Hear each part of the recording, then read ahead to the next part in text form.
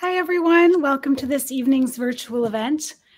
I'm so excited to be joining you. My name is Corel Centers, and I'm the events director at Bookshop Santa Cruz, and we're so thrilled to be welcoming Omar El Akkad tonight in conversation with Lauren Markham.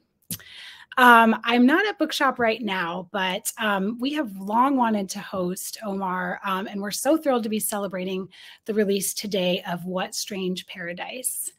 At Bookshop, our community is vital to us, locally, nationally, and even globally. And it's because of your continued patronage that we're still here in the midst of this ongoing crisis of this global pandemic. As a values-driven independent bookstore, we hope the world we all return to looks different from the one we left behind. And we see these talks as a way to deepen and refresh in order to resume the vital work that is before us. We're so grateful to you for spending your resources and your evening with us, and we hope you find both refuge and inspiration here tonight. So tonight we are so thrilled to be welcoming Omar and Lauren to our screens for a conversation about What Strange Paradise. We'll have a conversation and a reading about the book, and then open up for audience questions. But before we get started, I'm just going to give you a quick overview of Crowdcast, our event platform, so that you feel comfortable navigating here tonight. To the right side of your screen is a chat field. You are welcome to use that field to share thoughts and engage with your community tonight. You can let us know where you're joining us from if you'd like to. If you find it distracting, you can hide it by clicking the arrow at the top right of that field, and that will collapse that area. So we'll just carry on without you. For audience questions tonight, you're going to find those by clicking on the Ask a Question button at the bottom of your screen. You can submit questions anytime as this talk is underway. You can view and upvote other people's questions, and we will get to those later in the evening. So please go ahead and fill that up so that we have lots of time to talk about audience questions tonight as well.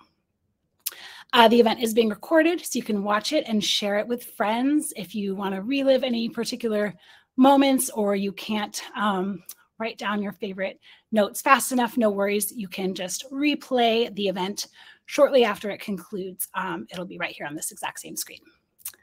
I definitely encourage you to buy the book if you have not already done so. Your purchase supports local jobs and independent culture, and it shows the publisher that our audience is invested and engaged in Santa Cruz. So thank you so much for your purchase. Also want to thank everyone that has donated to tonight's event. If you'd like to make a donation, you can click the donate button on the bottom of your screen as well. Every dollar helps us to keep our events program going strong. So thank you so much for all of your generous donations. We do have a couple of great events coming up down the road. I don't have time to tell you about all the ones that I hope you will come back and join us for. But a couple of highlights are a ticketed virtual event with Sandra Cisneros for her new novel on September 8th. And we also have a couple of fantastic new memoirs from Kat Chow and Chanjuli Wang this month and next month. So definitely check out our full calendar listing. Follow us on Crowdcast to stay tuned. I'll put some links in the chat for that as well. But tonight we have Omar El Akkad. He is an author and a journalist. He has reported from Afghanistan, Guantanamo Bay, and many other locations around the world. His work earned Canada's National Newspaper Award for Investigative Journalism and the Gough Penny Award for Young Journalists. His writing has appeared in The Guardian, Le Monde, Guernica, GQ, and many other newspapers and magazines. His debut novel, American War, is an international bestseller and has been translated into 13 languages. It won the Pacific Northwest Booksellers Association Award, the Oregon Book Award for Fiction, and the Kobo Emerging Writer Prize, and it has been nominated for more than 10 other awards. I just want to take a moment to let that sink in because, wow. It was also listed as one of the best books of the year by the New York Times, the Washington Post, GQ, NPR, and Esquire, and was selected by the BBC as one of the 100 novels that shaped our world. So if you haven't picked up your copy of his first book yet, you can also do that on our website. Tonight, Omar will be in conversation with Lauren Markham. Lauren is a writer based in California whose work has appeared in outlets such as Guernica, Harper's, LitHub, Best American Travel Writing, The New Republic, the New York Review of Books, the New York Times Magazine, and VQR, where she is a contributing editor. Lauren is the author of The Faraway Brothers, Two Young Migrants and the Making of an American Life, which was awarded the Northern California Book Award, the California Book Award Silver Medal, and the Ridenauer Prize. In addition to writing, she works at a high school for newcomer youth in Oakland, California, that she helped fund in 2007. And I'm so thrilled to be welcoming them both to our screen. Give me one second. Confession, my seating arrangements drastically changed as I started this event. So sorry about the topsy-turvy there. Go ahead and bring Lauren and Omar to our screens. Welcome, welcome. Thank you so much for being here, both of you. I'm so thrilled for your conversation.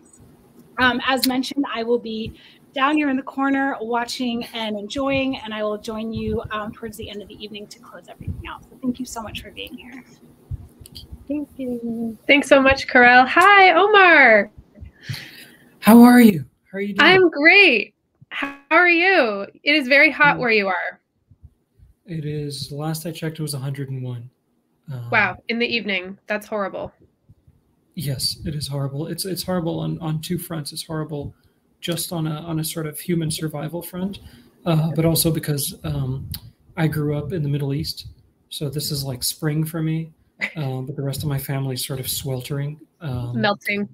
I feel very bad that they did not marinate in the Middle East to be resigning.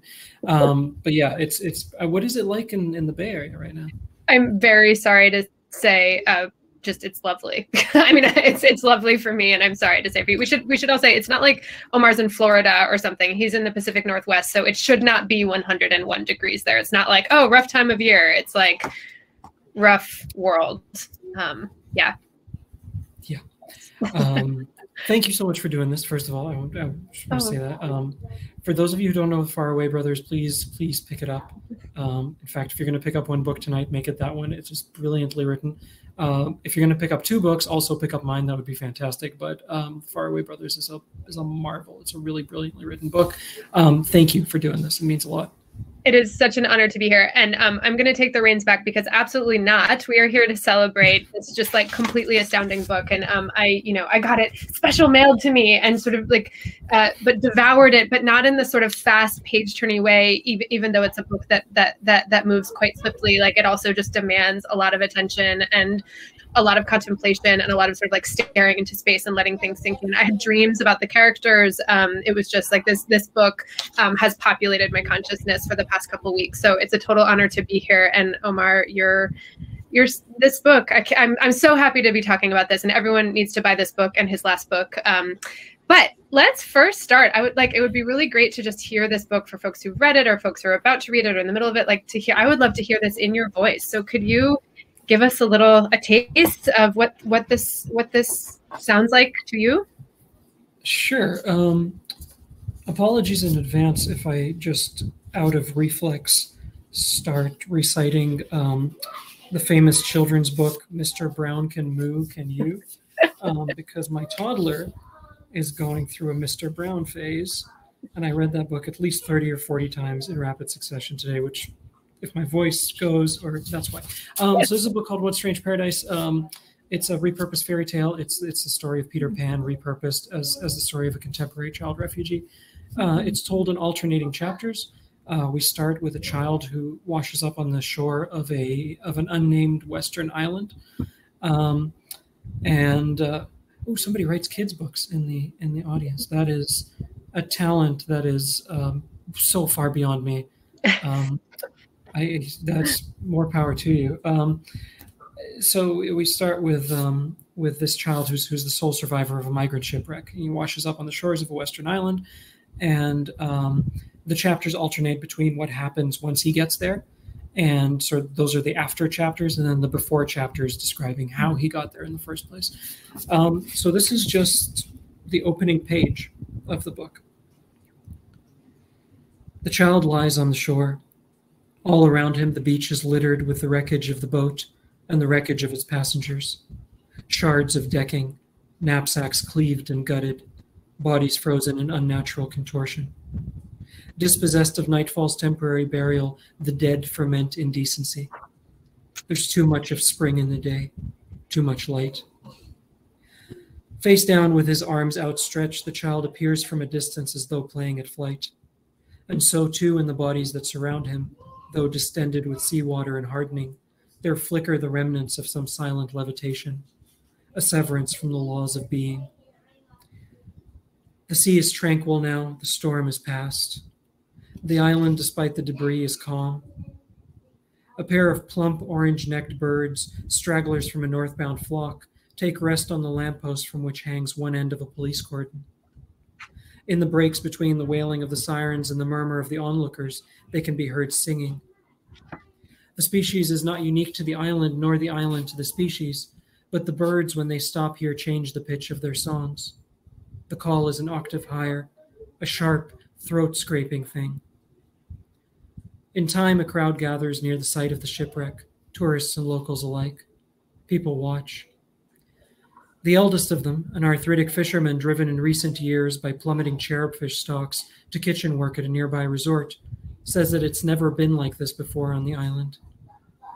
Other locals nod because even though the history of this place is that of violent endings, of galleys flipped over the axes of their oars and fishing skiffs tangled in their own netting, and once during the war, an empty Higginslander sheared to ribbons by shrapnel, the old man is still in his own way right. These are foreign dead.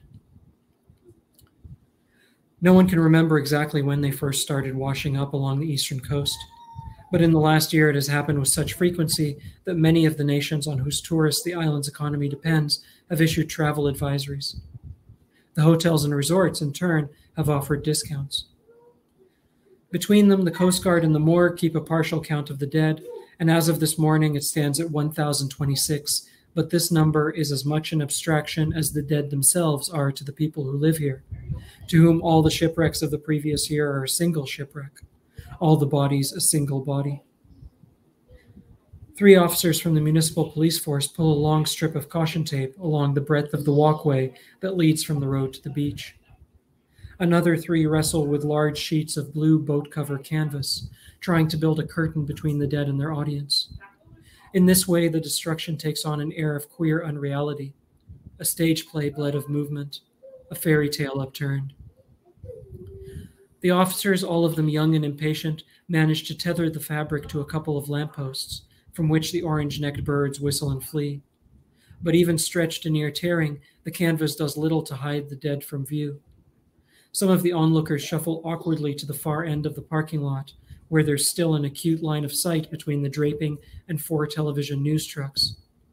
Others climb on top of parked cars and sweep their cameras across the width of the beach. Some with their backs to the carnage, their own faces occupying the center of the recording. The dead become the property of the living. Oriented as they are, many of the shipwrecked bodies appear to have been spat up landward by the sea, or of their own volition to have walked out from its depths and then collapsed a few feet later. Except the child. Relative to the others, he is inverted, his head closest to the lapping waves, his feet nestled into the warmer, lighter sand that remains dry even at highest tide. He is small, but somewhere along the length of his body marks the sea's farthest reach. A wave brushes gently against the child's hair. He opens his eyes. Thank you. God, your prose is so alive and magnetic. And I was actually going to start with another question, but just because we got to hear this sort of beauty and particularness and aliveness and sharpness, and it's both like sharp and watery at once. I think that's the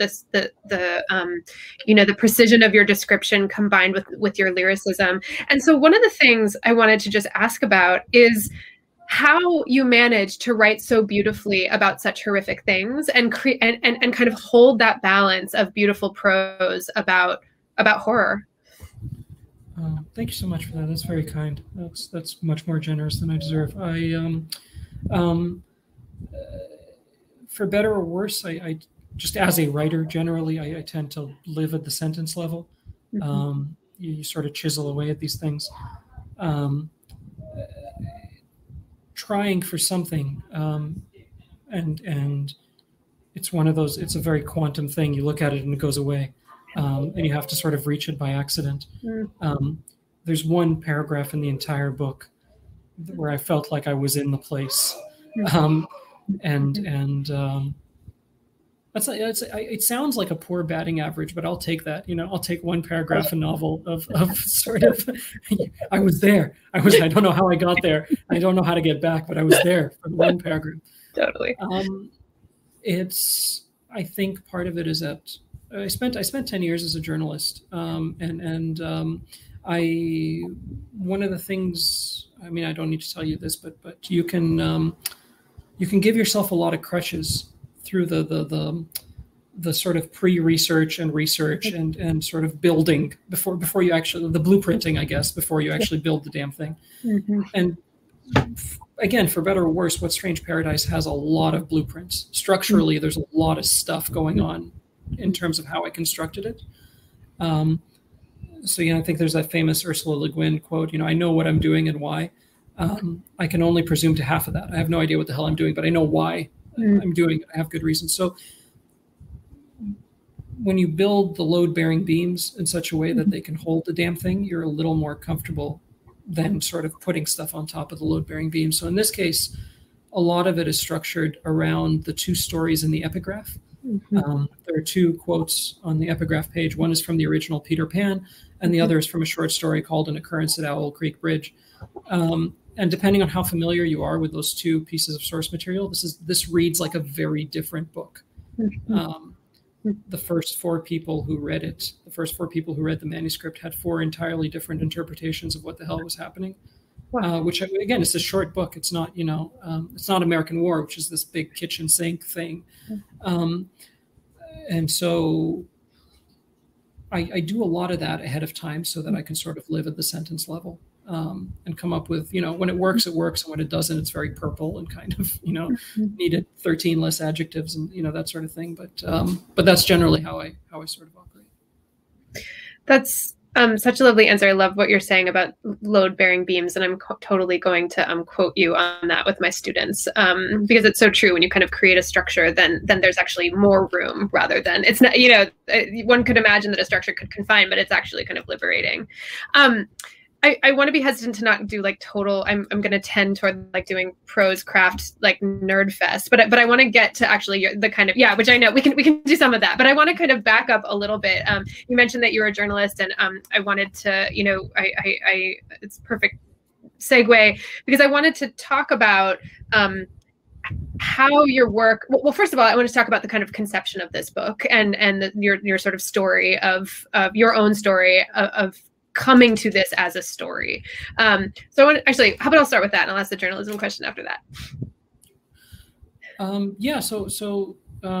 You get to sort of, one of the fun things about writing novels, you get to come up with a mythology after the fact and the sort of Genesis story and the very clean, like, this happened, I wrote a book. There's an epiphany, a completely ordered arc in which this all happened in my life. Yeah. Right. Yeah. I was sitting outside an apple tree and a narrative fell on my head. And, it was what I'm going with this one, which again, it's all very messy and it's not, but the two sort of events that come to me as a sort of starting points for thinking about the things that eventually congealed into this novel. The first was in 2012. I was back in Egypt. I was born in Egypt. I grew up in the Middle East. And I was back there as a journalist. I was covering the aftermath of the Arab Spring. And I was riding around with an old high school buddy of mine who was complaining about rent. Rent is too high. The rent is too high. And at one point I asked him, so what's the rent for like an apartment in your building, for example? And he said, well, do you mean the locals' price or do you mean the Syrians' price? And I said, well, what the hell's the Syrians' price? And he said, well, we've been having this influx of people who had to come down here and they have no choice. What are they going to do? You can charge them 3 times as much. Are they going to go, what are they going to do? Go back? And it quickly became clear that this was sort of standard operating procedure, not just for rents, but also when you went down to the fruit and vegetable stall down the street to buy, mangoes or whatever. And this is in the context of, if I was born a few years earlier, I would also be Syrian. It used to be one country, like, and then all this sort of pan-Arab, all these Arab leaders talking about our Syrian brothers and sisters. And so it was all bullshit and it meant nothing. At the end of the day, there was a population that could be exploited and it was going to be exploited. And so I was thinking about that, and a while after that, I was reading a story of a migrant shipwreck that had happened in the Mediterranean, and the details of the story were fairly horrific. And in hindsight, what sort of struck me a little while later was how the story inspired this immense outrage in this part of the world for about 24 hours. And then everybody moved on. It was sort of, that's the privilege of being here, is that you can be outraged and be a good progressive who gets outraged at the right thing, and then move on and be outraged at the next right thing, and so on and so forth. And so the book is essentially, from a sort of manifesto point of view, which is maybe the least interesting part of any novel, but like it's oriented against that idea of instantaneous forgetting, against this idea of it being good enough to, and I don't want to criticize. I know that this is kind of like a psychic self-defense. We get these horrible things happening. It's a cascade. But I wanted to write against this privilege of just being outraged temporarily and then moving on. And it also seems to me it's sort of a request for or kind of a call to particularity, because another thing that happens with these horrors is outrage and then forgetting, but also like they all start to blend together. You know what I mean? Like this horrific shipwreck and that horrific shipwreck and that horrific shipwreck, and like one could be forgiven actually for like not. I mean, I can't even keep the fires in California straight. The ones who smoke, I have breathed into my body. You know, and so. You were spending time on one ship and with one particular person, which seems to me again sort of this ethical call and reminder toward the particularity of these catastrophic losses, and that they don't sort of just get subsumed into some mass kind of overwhelming I don't know, like horror cloud. Yeah, I mean, I think you know this far better than I do, right? Like you're fighting against that, but you're cognizant of how powerful a force that is. Right. The obvious image that starts this book has prompted a lot of people for obvious reasons to think of a particular image from real life, or this, depending on where you are in the world. I've had a couple quoted back at me. But the one I've had quoted back at me most often was, I don't remember their name, but you know what I'm talking, and again, I don't think people go into this with that kind of malicious sense of like, who cares about those people? It's just that there's no consequences to not caring. And so you're in the novel form, which, whether I do it well or badly is like setting that aside. This is where you dwell. You go to the novel to dwell. That's kind of, more than any other form, more than any other medium. And so that's what I wanted to do. I wanted to dwell. What happens on the other side of that, what the reader does, if they use that as a jumping off point to do anything else, that's entirely up to them. But I think I'm asking them to just sort of not look away for a little bit. Well, I think you do it so beautifully. And again, just sort of the way you manage to, and I want to talk a little bit about this, more specifically on like the level of the line and particular moments in the text, but the way that you are able to be in sort of a space of like abundant humanity and beauty and horror all at the same time just strikes me as a profoundly difficult balance to strike, and one that I just am in awe of. It strikes me too, like especially with your past life and perhaps future life. I don't know. Have you given up journalism? Is it over? No, who knows? No.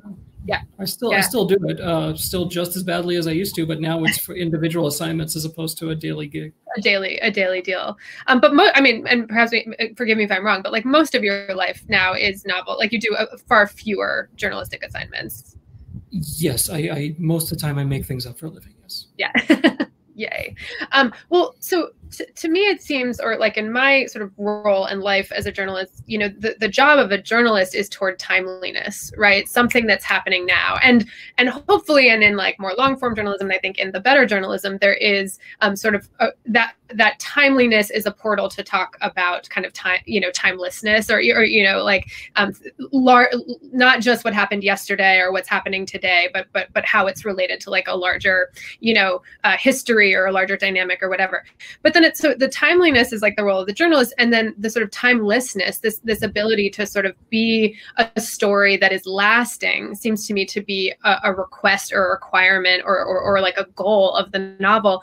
And you have done something, you have created something that is both like incredibly timely in the sense that it is like speaking to events, like speaking very closely to events of our contemporary era. But I believe you have written this, and I think I'm very right, that you have written this novel for human, you know, it is a novel about humankind and about being alive, and about some of the oldest themes in history, which is like how to be a neighbor, and, you know, general humanity and how we care and don't care for one another, and leaving, which is also one of the oldest, you know, human action. So I'm curious, like, how you manage to balance that, and if you ever found yourself slipping into the sort of journalistic mind of like, oh, this has to be, you know, of our moment.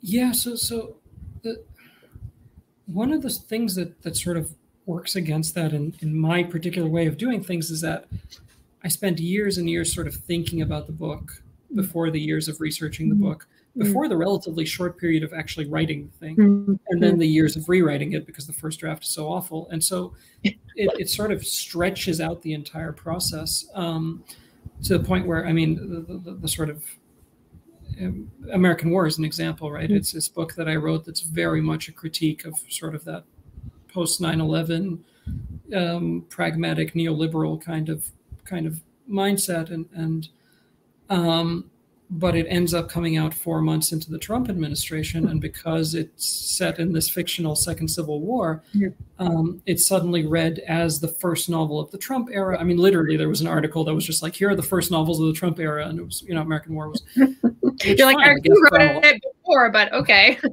Yeah, like I finished it 3 weeks before he announced he was running for president. And so, you know, it's been great for my royalty statements. You know, that's fantastic. But in terms of what you intend the thing to be versus what the moment does to any reading of the book, there's a chasm between those things. Yes. And so, you know, with this novel, one of the things I was really terrified of was that we would have a situation where, for one reason or another, suddenly the world's attention would turn back to 2015 and everybody would be focused on this. And then it would be, again, great for the royalty statements, great for the book sales, but horrible for the novel's life as a novel. I mean, these things have very long tails, right? All my journalism is like immediate sharp spike. The next day you get all the hate mail, and then it's 2 days later you're done. Totally. And American War still sells like 100 or 200 copies, you know, a week. It's just kind of like trickles along for a while. It never did that well. It never like sold, you know, hundreds of thousands of copies or anything like that, but it sort of continues to live. So I've become a little bit more comfortable with the sort of natural life cycle of novels versus the 10 years I spent in journalism, where it was just these like very short sugar high type reactions to your work. And I try my best to adapt this principle from architecture about how any architect who's designing something should give some thought as to how it's going to look as ruins. Yeah. And I try to think that way about the novels. You know, long after I'm dead, when they're just collecting dust on a library shelf somewhere, what are they carrying with them? What are they stripped of their moment? And that's an abstract thought, right? Like it doesn't matter in any kind of commercial sense or anything like that. It's just something that I think about because these things are gonna, by definition, are gonna outlive me. I wanted to ask about ruins. So I'm really glad you brought it up. There's in large part, you know, because of where the sort of setting of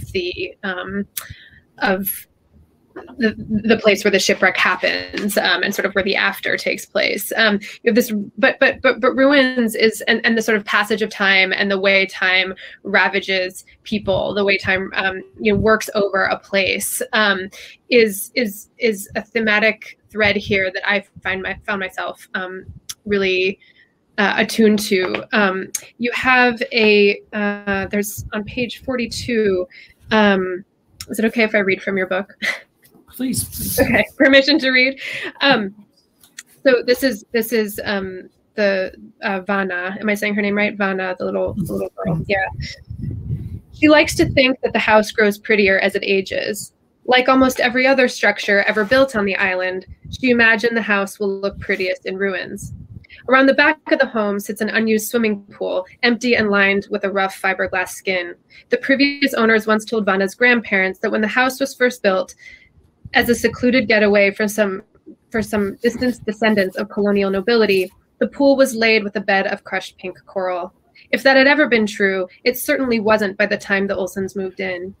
As the years passed and their daughter met and married Yorgos Hermes and began a new life in the old white home, and after years of putting it off, the old couple finally opened the inn, only to give up on it 6 months later. Whatever opulence lived in the house's past was confined there. Still, even though 100 years have passed since it was made of stone and framed in the green of harborberry groves and adorned with a pool of pink coral, somehow it holds on to the memory of these things, and in this way assumes a kind of inherited dignity unique to houses, even small ones, that begin life in the ownership of the rich. Whenever Vanna's grandparents used to speak of this place, they inevitably slipped and began referring to all the grand things they were told it used to be. So I love this passage. I mean, it's definitely like very outside the plot of the book, but I feel like it gets to the heart of this sort of the consciousness of the people who live in the after, who are from the world of the after. That is, the people who have resided on this island at least for generations, if not, a few generations, if not many more.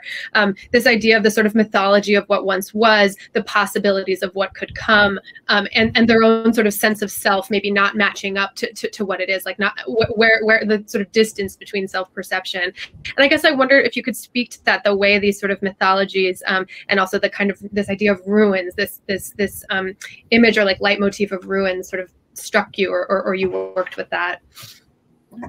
Thank you for that. Thank you for taking on a paragraph full of run-on sentences. That was my favorite. I was struggling for breath on your behalf. It's beautiful. I was thinking a little bit about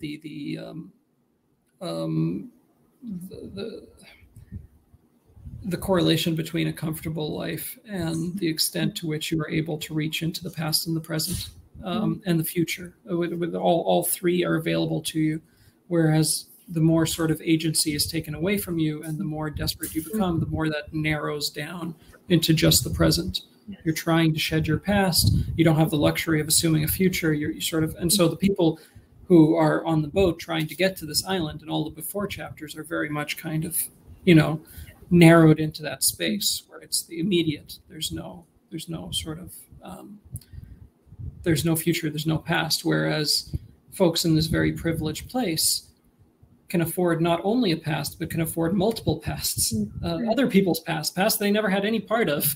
That sort of, they can assume by virtue of having made a commercial purchase, of having bought a house, and so I was thinking a little in those terms. It's never sort of overtly stated in the book, but the island is very much Crete. It's based on Crete. There's like an obscure reference to the cave in the center of the island where God was born, which is the Zeus myth, and that sort of thing. But I was very intent on taking that landscape and turning it into a fantasy place. And so there are no harborberries. Harborberries is the thing I made up. The draft of the manuscript when it came back from the copy editor was full of these comments being like, "Are you sure? Like cloudstone?" I googled it. There's no such thing. Like for like all the flora and fauna, because I sort of made it up. But I wanted a place with a very ancient past. And there's a couple of points in the book where Vanna sort of walks by these places, the ancient parts of the island. Because I think that's another privilege, right? It's not one that we consciously think about a lot. Everybody has a past, everybody has a future. Well, not really. Not when you're in the moment of survival. That all narrows down, and you don't really have that privilege. It also strikes me as connected to, in part what you read for us first tonight. This kind of notion that, oh, it's always been a certain way, or we've always been here, or our family has always been, this idea of always for people with stability is thrown around a lot. And in fact, the truth of always is that people have been migrating forever, right? And the truth of always is it wasn't actually always your family here, because they had to be somewhere else before that, right? And so there's this kind of mythologized past that sort of affords belonging to some and thereby excluding it to others, which is so fascinating. Yeah, go ahead. No, I was just going to say, in that opening paragraph, there's one point somebody mentions sort of like all the ships that have wrecked on these shores, and sort of like they were ours. They were our. Well, one of them is a Higgins lander during the war. I don't know if the Greeks had a Higgins lander or not. Probably it was another sort of country's name, but you know what I mean by us, right? Like that's sort of implied in the sense of like, us is a very the central privilege of us is that I get to shape it however I want. Yes. And so like, these aren't ours, but ours is whatever I need ours to be at any given moment. Yes. Yeah. Yeah, I'm so glad that you brought up I wanted to ask you about the sort of, because there were sort of all these clues that like, yeah, this is Greece, but then like Yorgos Hermes, like very like Greek sounding, but then like Vana, and harbor berries, and like, so I found myself being like, yeah, we're in Greece, and actually I was in Greece like 2 weeks ago, so I had just gotten back when I got this book, and it was like very affecting to read this book, having just been doing some like reporting there on Lesbos actually, but so there are all enough clues that it's like, oh yeah, that's where we are, the cliffs, the way the sea works, and then all of these sort of oh no, that couldn't be. And I love what you're saying about the sort of could you talk a little bit more about making this a mythological place, or making this sort of like a fairy tale place, especially when you've particularized Alexandria, and you've particularized Homs and Syria, like all of these, not just Syria, but like the particular place names of these places. Yeah, the before chapters are hyper localized, and the after chapters are seen through this weird smudged lens of like, I think I know where we are, but there's no such thing as the sunheads. That's not a real bird. There's animals sort of marshaling through this landscape that don't exist, and that goes to the structure of the book, and again how it relates to the stories of the epigraph. I mentioned earlier that the first 4 people to read it had 4 entirely different interpretations of what was happening, and a lot of that broke down along the what's fantasy and what's real, and whether, I mean, I don't agree with much that any of my characters have ever said in any of my stories, but just the sense of like, I was thinking a little bit about the construction of the book as something that takes place at the collision of 2 fantasies. 2 dueling fantasies. One being from folks on my side of the planet, the part of the world I grew up in, where a lot of people think if I just get to the West, everything will be fine. If I just get there, everything, which in some cases, a lot of things will be fine, but it is at its core a fantasy. And then the one headed in the other direction, which is all these people coming here are barbarians at the gate, and we need to stop them at any cost, even if it means burning our whole civilization down, whatever the cost to keep them out. And these people are stuck at this collision of these 2 fantasies, and reality is subservient to both. What actually is happening does not matter in the slightest. What these people believe the world to be takes precedence over what the world is. And that, and for another reason that I can't go into too much without sort of wrecking the whole thing, is why the after chapters are structured the way they are. Yeah. Yes. So beautifully put. I wonder if you could talk a little bit about, I mean, of course, we're in fairy tale land, and you talked about the sort of the Peter Pan sort of retelling of a Peter Pan story, but could you talk sort of even before you got there about what your decision to have this through the eyes of 2 children, right? One of land of the before, and one of the land belonging to the land of the after. Could you talk a little bit about why children? Why was that important to you? Yeah, I mean, setting aside whether I do this properly at all, whether I can write children characters or not, or you can. The sort of mechanics. Thank you. The mechanics of the actual construction of it. I think I mean, the same thing was true of American War. I went back, and that starts with a child's perspective, and a lot of my short stories do that as well. I think it has something to do with the idea that I think childhood is the time of our only real honest interaction with the world. before we learn the conceits and obligations and camouflages of adulthood, compounded by just the obligations of capitalism, of saying the right thing and not making trouble and doing the, and all of that. You strip that away and you get something that's a lot more honest. And since I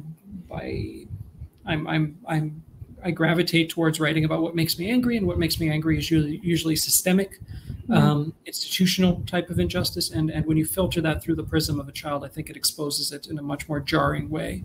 And so I'm drawn to that place. Also, it just so happens that none of this sort of shows up in any kind of real sort of, a lot of my childhood is here, but not in the way that is, not in any kind of literal sense. So for example, these two children. So there's this child, Amir, who washes up on the shore, and there's this 15, he's 9, and Vanna is 15. Vanna lives on this island. The boy is running away from the officers and the soldiers who are trying to detain him, and she sees him and she takes him in. That's sort of the first few pages of this book. But then their interaction is a lot of sort of nonverbal stuff, because they don't speak the same language. She has no idea where he's from. He has no idea what's going on. So I grew up in a place called Qatar. We left Egypt when I was 5, and I grew up in this country called Qatar. And Qatar is only 10% Qatari. 90% of the population came from somewhere else to cash in on the oil and gas money. And so as a child, you're constantly in these situations where you're doing this stuff. You're trying to figure out hand signals, and I'm 8, 9, like that sort of thing, right? And so that I was thinking a lot about that when I was writing this. But again, this is sort of sets aside whether I can write this properly or not. I'm just sort of drawn to that particular prism of seeing the world, because so much of the way these injustices work is through a very well-practiced art of lying. And if you can strip that away through something as foundationally sort of truthful as childhood, you get at the thing, or at least I'm able to get at the thing a little better. So beautifully put. And one just small comment. I mean, I love the sort of kinetic nature of their interactions together, and just the sort of yearning to be able to communicate, both in situations where they really need it, just like urgent for them to be able to understand each other, and other times where it's just like a manifestation of their childhood curiosity, and how you're able to, and there's also one in particular, but a few one moment in particular I'm thinking of like profound humor, where like the children are in a stressful situation and move from a place of kind of pantomiming urgency and fear into a place of play, and then back again. And this is not a question. It is just a fangirl comment of like, that was so well done. And I admired that so much. So I could keep commenting and running my mouth and asking, I have so many more questions, but I want to move to some reader questions here. So one from Aya, I hope I'm saying your name right. And apologies if not. Can you tell us about how you chose distant and close third-person point of view? Did you play with each, and how did you find the process of chiseling away into such beautifully spare and concise prose? So, okay, so there's a question kind of about points of view and how you sort of landed on those, and then also just, how did you do the work of chiseling away, as she beautifully puts it, into beautifully spare and concise prose? I thank you. That's very kind. So this book went through about, I want to say, 8 drafts. American War went through 12. This went through 8, and this is about half as long as American War. And I was changing things. I recently actually gave a workshop on sentences, and the only manuscript that I had, like the only novel I had access to the early drafts of, was mine. So I put up all 8 opening paragraphs, from each draft, and it was generally sort of the same thing, except with these minor changes. And every time I'd make a change, I'd screw up something else. So I wanted more active. Okay, I'm going to present tense this, but then the thing at the end is still past tense. That kind of very technical line level screwing around. I knew from the beginning that to make it work structurally, I couldn't first person it from anybody's point of view. And not move into a very sort of have that person be in some way all-knowing. Especially from the child's point of view. That's so tricky. Yeah, exactly. Which is, and again, one of the things this book does, which again, it doesn't do a lot of the tricks in this book, and they're not good or bad. I'm not saying they're genius level tricks or anything, but a lot of tricks this book pulls are sort of beneath the surface. And one of them is taking the structure of the Book of Nicodemus, which is part of the Apocrypha, the books that never made the fight. And there's one segment there about what happens to Jesus between the time when he dies and was resurrected. And I steal the entirety of that and sort of throw it in there. Anyway, none of this matters. I'm sorry, I'm rambling. But no, I love that Easter egg. Now I know that that's a little Easter egg in there, but okay. but so there is at a certain point, there is an all-knowingness that is imbued into one of the characters, but it's not, none of this is done overtly. This is all me writing for myself. At one point during one of the drafts, I had interspersed between the chapters, I had monologues from the points of view of all the people on the boat, the central characters on this boat. They're explaining how they got there and sort of their backstories, which turned out to be a very helpful exercise for me personally, but didn't work structurally. It was just too many elements. It was too many cooks kind of thing. So I took that all out. So at one point I had sort of satisfied my urge to constantly slip back into the first person. I had managed to find a way to do that, but then it wasn't working. So I pulled all of that out. There's this thing, David Cheriandy, who's one of my favorite authors. He's up in Canada. He wrote this book called Brother, which in the introduction, the very kind way to put it is that American War was nominated for 10 awards. The more accurate way to put it is that American War lost 10. Actually, I think it was closer to 13. And one of those awards that it lost, very rightfully so, to a much better book was a book called Brother by David Cheriandy. And he was talking about how it kept getting shorter every time he edited it. And if he kept editing it, it would eventually sort of just disappear. And I think at one point I was getting to that place where the book was just getting shorter and shorter. And I got to a place where I thought, this says what it has to say, and leave it, go away. And that's a really hard bullseye to hit. I rarely ever hit. And there's probably a longer or shorter version of this book that's better, but you try to sort of ballpark where it's like, okay, I've done the thing, let it go. Also, what a gift that you had that voice, because I think it's so hard to access. Like, you can just be in the mess of wondering, is this overwritten? Is it underwritten? What am I doing here? And, and I agree, you've completely hit the bullseye here. So we have another question about how you divide your time as a reader, your reading life, between journalism or nonfiction and novels. And there's sort of a sub question about how you see the sort of two forms evolving for both readers and writers. Oh, that's such a good question. I go all over the place. I'm very much sort of, some people are very sort of systematic, I think, about their reading. Like they go through a particular canon, or they go, I'm not that guy. I'm sort of the metaphor, the very bad metaphor is like wandering blindfolded through a furniture store and just looking for the comfortable thing. You sit down, this isn't working. So I'm all over the place right now. I'm reading a book about the divas of Cairo's 1920s entertainment scene and the nightlife of 1920s Cairo. It's just brilliant, like just very cool piece of research. I move from fiction to nonfiction pretty well. I'm a very slow reader, so I spend a lot of time with every one of these books. When I'm in writing mode, when I'm actually writing something, particularly a longer piece, a novel length project, I veer away from other novels.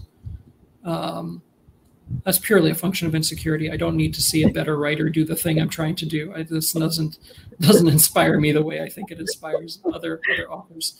I very much jump into poetry, and I jump into nonfiction and poetry. I also listen to a lot of interviews and read a lot of interviews with writers about writing. I think every now and then you need that when you're in the valley and you're kind of like, the novelty of the project is worn off. Yeah, exactly. So I look for rope wherever I can find it, and sort of, so that's what I'm doing when I'm in the middle of the project is poetry and nonfiction. That's all sets aside. The research phase itself is just books I need to read for my project, and that's a very structured. That's when I become one of those people who has real sort of structure to their reading process. Outside of that, I'm all over the place, and I have almost everything in the back shelf, with the exception of my own damn books. I haven't read yet. I'm sort of, I collect far more of these. I don't know. I assume you get this as well, where you just books kind of show up. Like they show up. and I buy them, or someone gives them to me, or someone sends them to me, and it is like, yeah, it is this dude, you know, you feel horrible all the time while also feeling in a space of like wild abundance of just being surrounded by all these books that you can't read to read. So yeah. Yes. Exactly. Could you talk a little bit about the research process for this book, and how you know, kind of balance that? What did you feel like you had to read beforehand, either particular books or even just like general things that you had to learn to write this book? And then what if any, like kind of on the ground, I mean, it sounds like that anecdote you mentioned with your friend in the Jeep in Egypt was certainly an instructive reporting moment. Other kind of moments or things you had to do, or yeah. So first of all, yeah, thank you, Zara. That is Midnight in Cairo is the name of that book about the divas of the 1920s. So cool, right? It's usually when I read sort of Western academic histories of my part of the world, it's, you know, the word terrorism shows up, or the war, but, you know, like it's you get used to a particular mode, and this was just joy and people getting high and writing songs, and it's a great little book. It's also incredibly well researched. Anyway, it's sort of all over the place. There's stuff from my childhood, particularly almost everything that takes place in Egypt and Alexandria, and sort of that. All of that is stuff that I repurposed from my own childhood experiences, and then going back and forth between Qatar and Egypt. And then there was the stuff I saw when I was a journalist coming back years later. And seeing this place that had obviously changed in a million different ways and not changed in a million other ways. So the residual sort of experiences of my journalism career, much as they shaped American War, also shaped this book. Then there was the research that I think all of us do for all of our projects, which is just sit down in a room for months on end, reading everything you can get your hands on. And that was within that box, I was all over the place. So I read a history of J.M. Barrie and how he came to write Peter Pan, and the really sort of the darkness that is at the roots of that story. His older brother died as a child in a skating accident, and it crushed the family. His mom never got over it. One of the ways that his mom managed to get through the rest of her life was taking comfort in the idea that at least he would never grow old. And so you have the roots of Peter Pan as being something that's the exact opposite of what we think of, which is the man who refuses to stop acting like a child, Peter Pan syndrome. And, you know, the sort of comforting fairy tale it has become, it's the exact opposite. And reading about his life and the sort of tragedy that followed him and everyone involved with this project.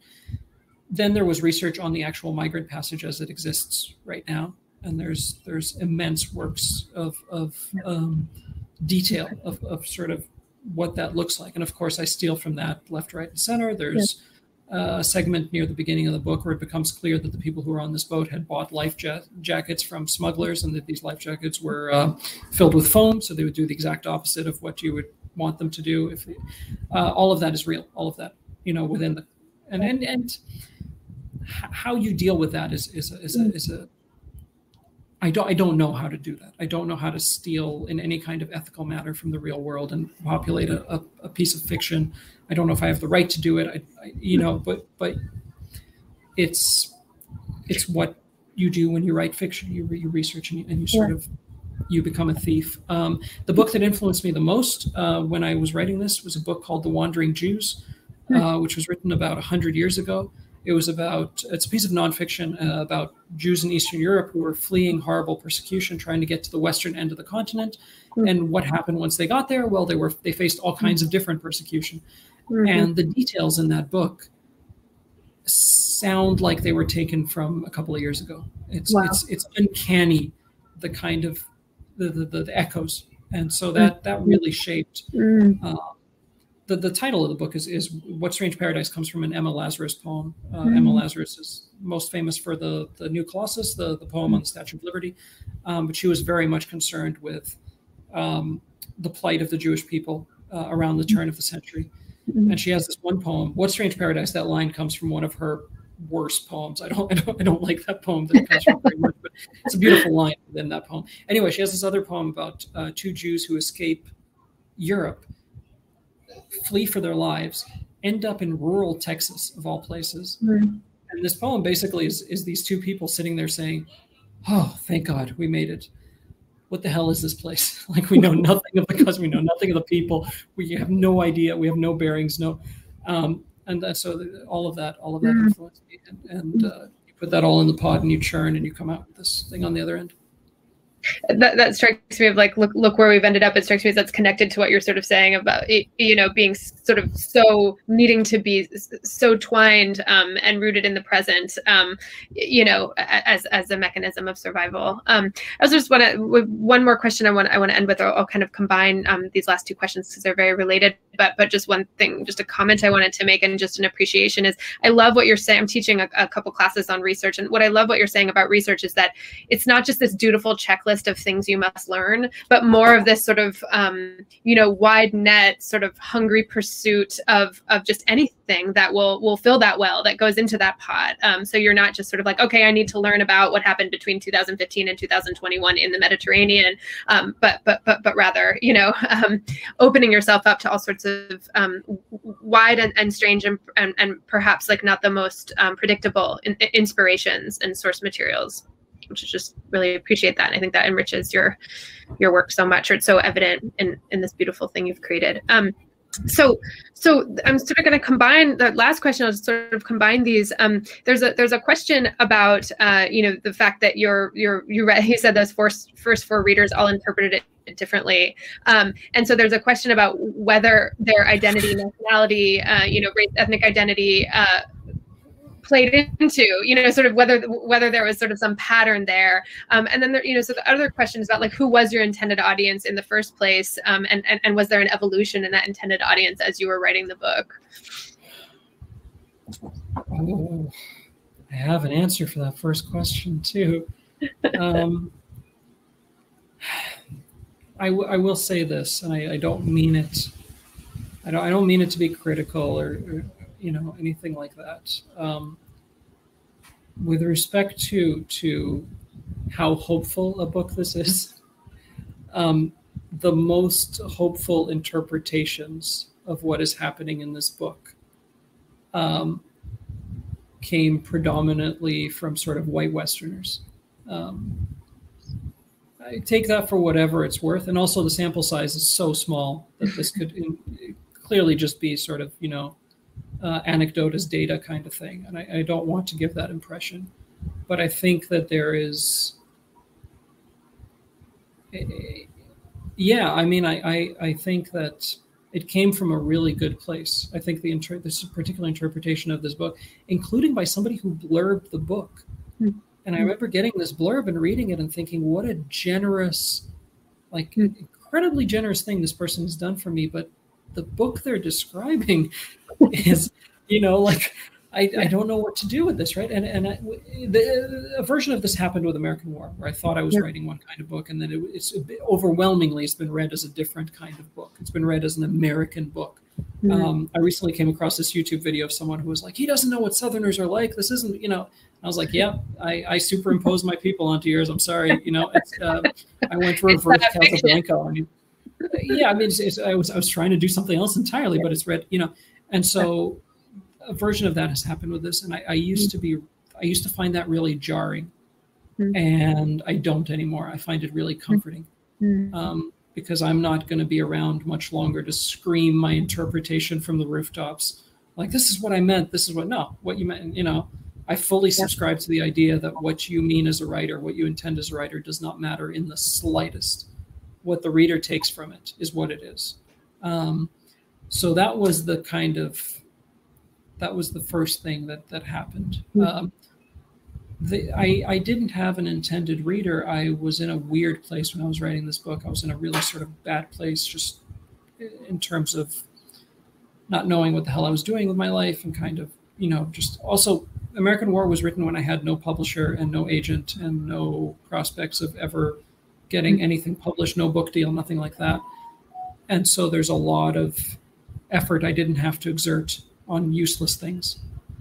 And with this second one, that voice was in my brain of like, what if somebody loved the world building of American War, and then you give them this, and it's a very different kind of book, and it's not future, it's now, and it's, and I had to sort of set that aside. My first reader on all my project is my best friend, Anna, who is a journalist up in Canada, who's a huge masochist. She's read the first drafts of all my novel-length projects, including the thoroughly unpublishable stuff that came before. but I don't think of her as the person I'm writing to. I think of her as a person who's going to tell me why the first draft is shit. And she's very good at that. She's very good at outlining in very specific, detailed terms why it's bad. But I don't have a reader in mind. I have people in mind who I respect, who I hope will like it, but I don't write for them. Whatever the thing ends up being at the end is what it is. May we all have an Anna in our lives to sort of lovingly, set us in line. I know we're coming to the end, and Carl's going to come back in a second, but I guess I just wanted to leave it for you to sort of share anything else or any last words or sort of, requests for readers of this book to sort of be thinking about or considering, or anything else you want to share. I will reiterate my initial request that you pick up The Faraway Brothers, which is a fantastic piece of work. I will reiterate my thanks. I know that this stuff is super thankless, and I really appreciate you doing it. It's a weird thing to be putting out a book in the middle of a pandemic and adjusting to all of this stuff, but to be able to shoot the shit with one of my favorite writers is amazing under any conditions. So thank you again for doing this. I could not agree more. I'm such an admirer of you as sort of like of a prose writer and a storyteller and a world builder and like an ethicist and a literary citizen, and just like this was such a delight. I was totally honored to be asked. So again, we'll have to hang soon because I have so many more questions for you. And in the spirit of it is in the middle of a pandemic still. And, Omar should be getting to go around the country and meet people in person and shake hands and sign books. And it sucks that that's not able to happen. So buy his book and buy his book for your friends or your family members. This is both an urgent and sort of timeless book, and such an honor to have it in my hands. Thank you, Omar. Thank you so much, Lauren. Dream interlocutor. You were just really kept us such a beautiful conversation. Omar, you're brilliant. And I could listen to you guys both talk all night. I loved hearing about the writerly elements as well as, the themes of the book itself. So thank you both so much. I was absolutely blown away. And to our wonderful audience for asking some excellent questions. I really hope that when we gather again, it can be in the store so that we can hang out in the signing line for a while and talk some more. But until that happens, I'm so glad we could join each other from our various places around the globe. And thank you so much, everyone. Definitely go ahead and pick up your copy of What Strange Paradise. It's a great addition to your library. You will not regret it. So thank you so much, everyone. And have a good rest of your night. Thanks, everyone. Bye.